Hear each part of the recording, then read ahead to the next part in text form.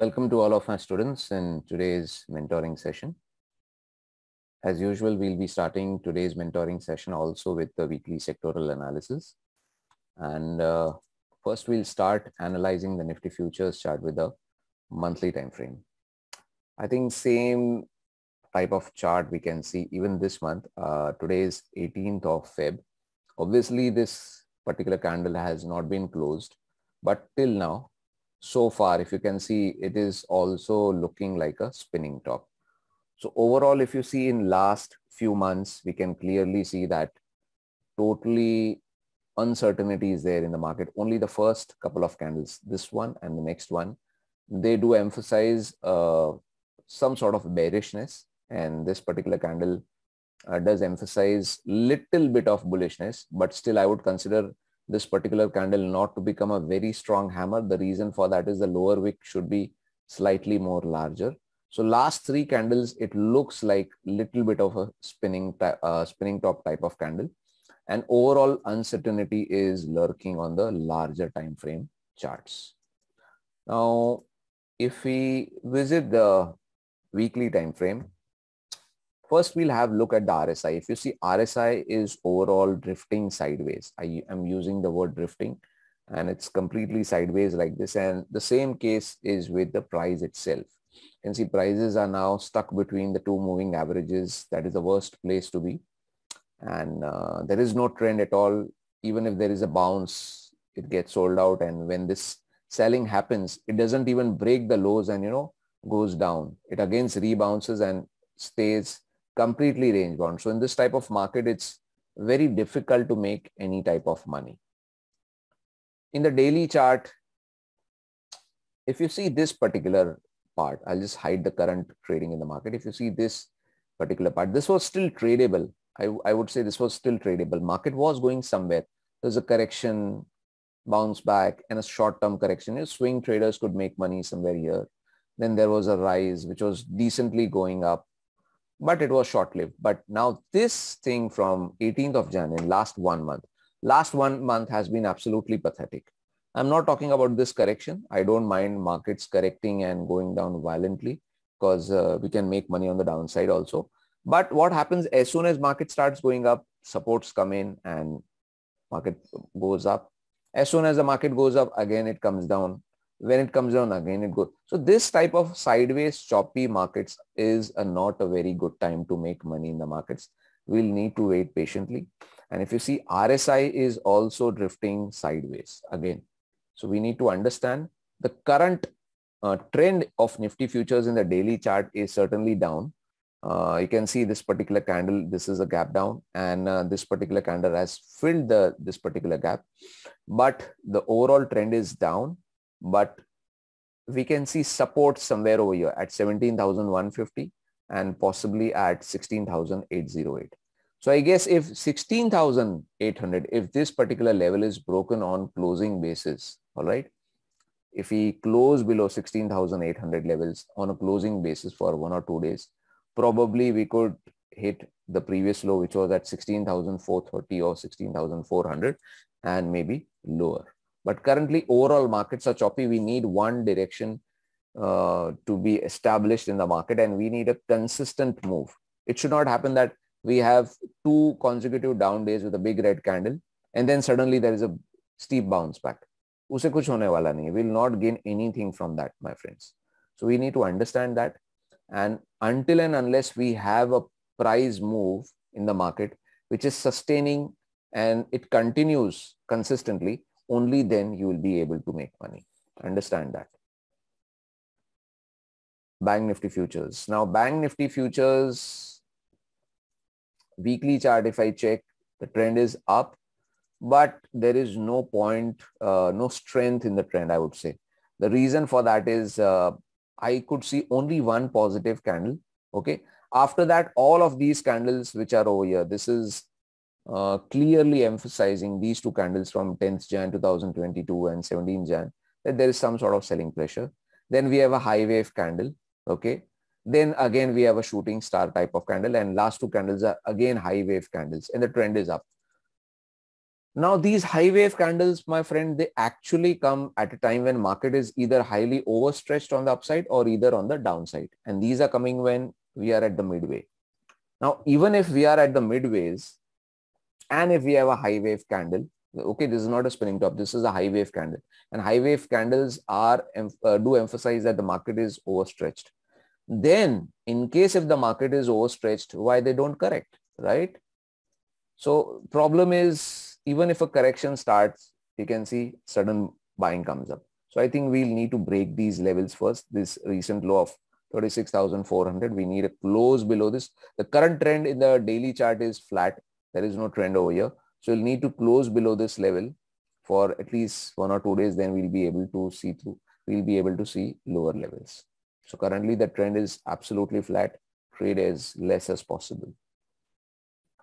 Private banks, I think absolutely same, no change even over here. You can see we have a high wave candle and the previous week's candle was a long-legged doji. Both of these candles are clearly showing uncertainty in the market. Only thing is that the volatility has collapsed in Bank Nifty in the weekly time frame, not in the daily chart. So currently the trend is flat, and on the upside we need to surpass at least 19,770, and on the downside we need to break this particular Fibonacci retracement on a closing basis. Then only we'll be able to start a new downtrend, because even if we break this one, we'll have this previous support, right? So we'll need to break this one. Until and unless something significant happens, trade as less as possible. If you're holding your stocks, just keep holding with the trading stop losses. If they get triggered, just get out of the stock. PSU banks. PSU banks are relatively a little bit more interesting, I should say. I think in last couple of weeks back, I think I had posted a view on PSU banks that people should book partial profits in PSU banks. And I generally track SBI, and you can see PSU banks from this particular level, they have come down. Let's open SBI for a moment. Even SBI was somewhere over here when I posted the statement. Even I had shared in my videos that you should be booking partial profits in PSU banks. So from 548, we can see the stock has corrected till 497. Now what we can see in PSU banks is that we have a cluster of support. We have these two previous highs, and price is closing below this. You can see this particular day, and immediately there is a bounce back. Again, 2 down days, and we have this particular support till holding. Till this support is holding on, I think so we are safe. I know that we are extremely on the edge of, on the verge of breaking it, but till the time we have not broken it, we are still safe. If there is a bounce from here, decent bounce, and they start going up, and this gap should be filled. Until and unless this gap is not filled, it makes no sense. So once we start going above this gap, maybe there will be a short-term rally in the PSU banks. But if this support is broken on closing basis, and if we keep on drifting further, avoid going long in PSU banks. Simple as that. Metal pack.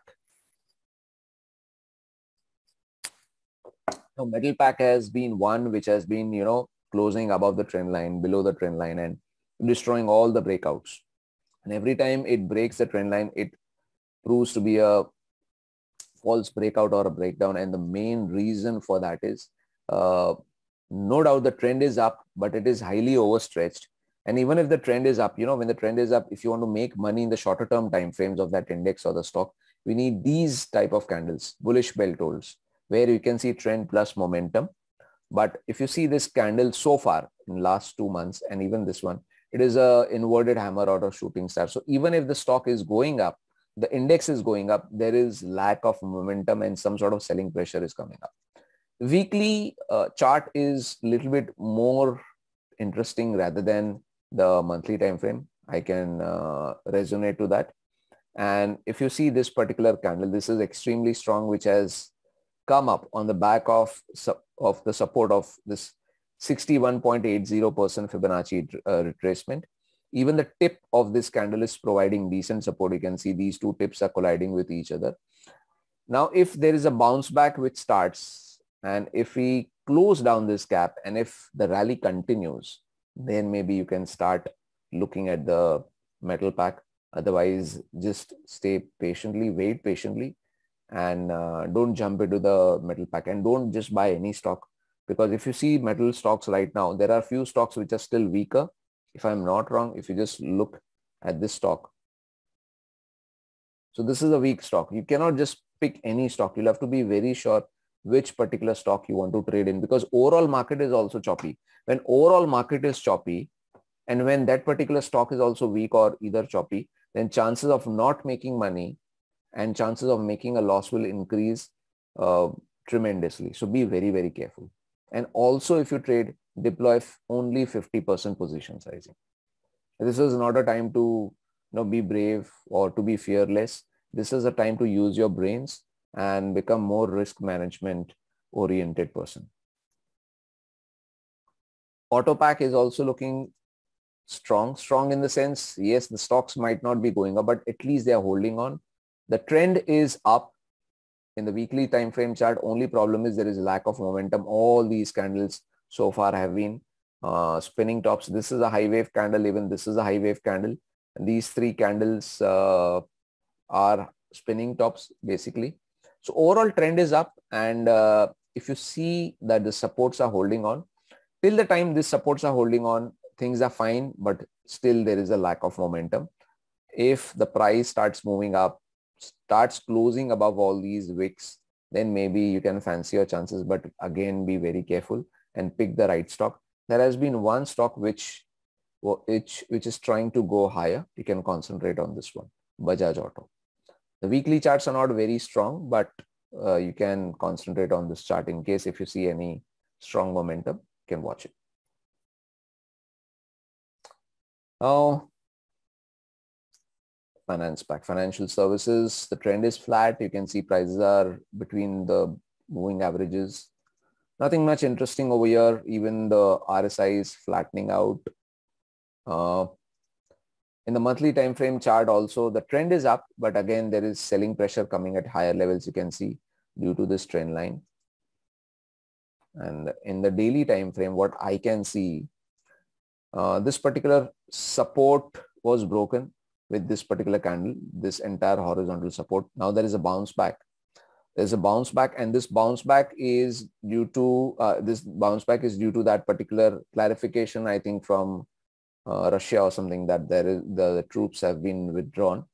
And after this day, what I could see, that this particular resistance band has not been surpassed on closing basis. You can see on 16 Feb prices did try to close higher, but again on closing basis, I mean in intraday it did went up, but on closing basis prices came down. And this particular horizontal band's lower band, this lower level, is the 78.6% Fibonacci retracement of this particular short-term up move, I could say. So this is a strong resistance, and after this bounce back, if the resistance catches up and puts selling pressure on the prices may drop down. If this low is broken, which is a very strong support, because two big candles, one big red candle, one big green candle, the lows of these candles are obviously strong supports. If we close below this and sustain, we'll see lower levels coming up. IT pack, I guess one of the weakest pack of all the sectors right now. I've repeated this, I think, in my last session also. We'll be doing it pretty quick in IT. We'll not be visiting the weekly time frame chart. I think we are on supports. The trend is down, and we need to close below this particular low, which is somewhere around 33,280. I think if we close below it and sustain, you will see prices going below. And kindly, if any one of you is holding stocks in IT, please exit as soon as possible. Until and unless the support is not broken, prices may consolidate, it may go up and down, but once we close below this, then I think hell will break loose over here. Please be very, very careful. And I'll be very surprised if that doesn't happen. Pharma pack. Pharma pack, again, I think the trend is now down in the weekly time frame also. Only thing is that this particular candle is a sort of a hammer, not a very strong hammer. In fact, this looks like a hammer, not exactly a hammer.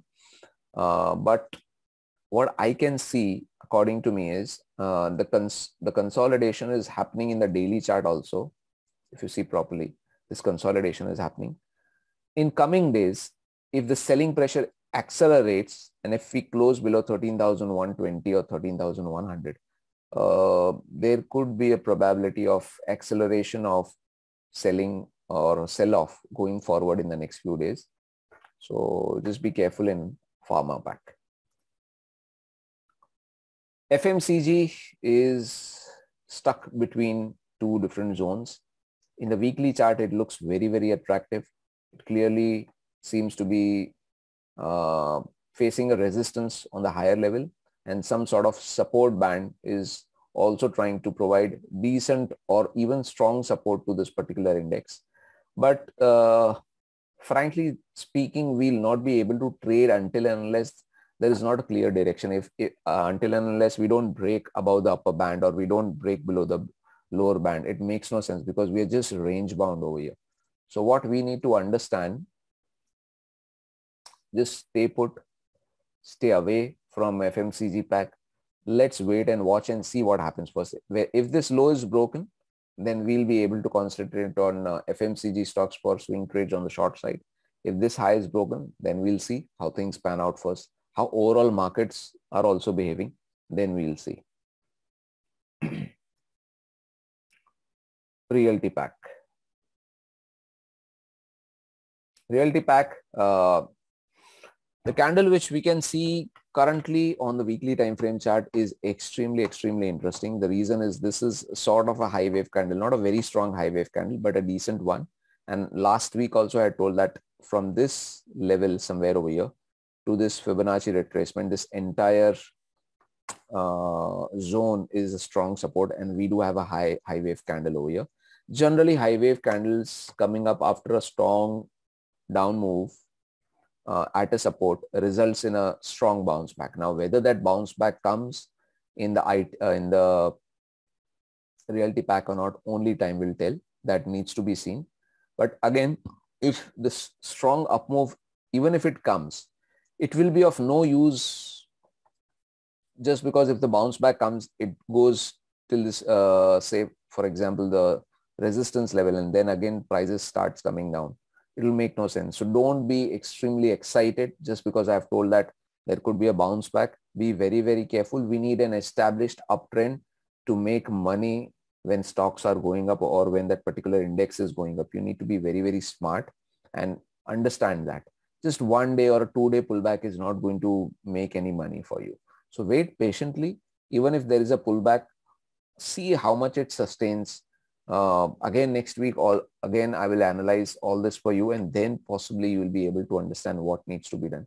Don't be extremely in a mood to initiate longs, because I know many of you wouldn't have found really good trades in last 1 month or maybe last 15 days especially, and all of you would be eager to make money, but this eagerness can be seriously damaging to your trading portfolio. All right. Consumption pack. Consumption pack again is stuck between two different zones. One is the support band, upper one is the resistance band. And the weekly chart is looking very interesting. But once again, I think if we close below this particular support band, prices keep going down, we'll see a sell-off happening. And above this particular band, if prices close, we'll see a fresh new breakout happening. But within this part, I would not be much interested. And the reason for that is overall prices, overall Nifty futures and all other sectors are also exceptionally range bound. Even if we knew that overall market is weak and this particular sector is just stuck in a range, we could use the bounce backs, just to go short for a short-term swing trade or something. But we can't even do that, because even if after a down move, immediately a sharp move is coming up due to global news. So you need to be very careful, trade as less as possible, and wait for the right opportunity. Mid caps, you can see the trend is down and the momentum is very, very strong. Straight away, you can see so many candles which are green and only one red candle. Even after this one red candle, prices are not able to sustain and we are close to a strong support. And if we close below this particular candle, then we could see lower levels coming up in mid cap index. So be very, very cautious and trade wisely. All right. So I hope this video helped you, especially the people who are watching it on YouTube.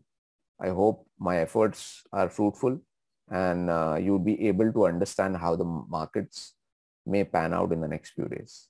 Trade wisely. Thank you.